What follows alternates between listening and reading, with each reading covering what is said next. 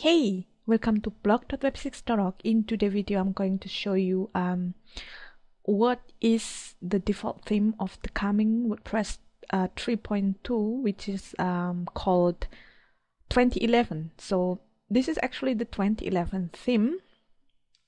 You see the theme called 2011, and this is more or less it will look like. And let's see now what is the options that it has. So I'm going to my dashboard and I'm having current theme 2011 by the WordPress theme, and you see this theme has widgets, options, menus, theme options, background and header. So when you have it activated, you will have the appearance tab, you will have theme and widgets. So here is the default widgets. We have main sidebar and showcase sidebar, and this is the new feature of 2011. And then menus, and I guess the menus is more or less same like in 2010 theme.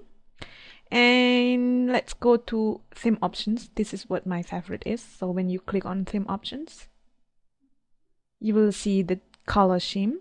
So you can have a dark background. Let's see what we get if we click on that dark background. Save changes, and it will change the background to the dark one. So now we give it back to the light one that I would personally prefer.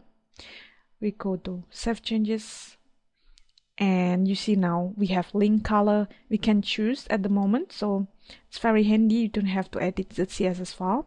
Let's say I want red, so let's go on 99 to 000. This is my favorite color. And layout, you can see we have content on the left and sidebar and right, or you want content in the right and sidebar on the left, or one column no sidebar. You can tick one of them as you prefer. This is very cool, and this reminds me of thesis options. So now we go to hit save changes, and I still have the dark background with the orange link color, but if I refresh it, I will have this preferred color of mine, you see, and the color which is from dark to the light one. And if I want to content on the right and sidebar on the left, and go to hit save changes.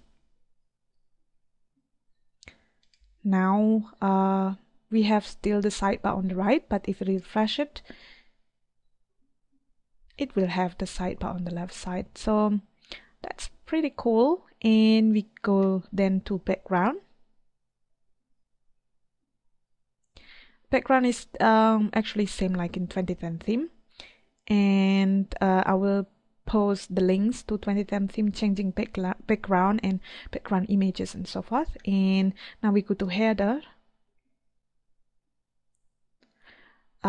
This is cool because I've heard that it will have some kind of randomized header images, but in this video I'm going to show you that display text. At the moment I have text displayed, and this 2010-11 you can actually hide that text, so tick on no to the display text, and then go to hit save changes. And if I refresh it, of course it will be hidden and it's all gone. And if you want to display it, you can then choose yes, and what color you can select color and so forth. And now I'm going to choose, for example, like a kind of image, that lake image, and I have yes and save changes, and refresh it, and of course that image is there, and the header and the site description as well. But as you can see, the image header is kind of huge, but we will see if it's really released in next month maybe. That's all guys for today, and I'm already excited to see WordPress default theme 2011 next month. So thank you for watching, and goodbye.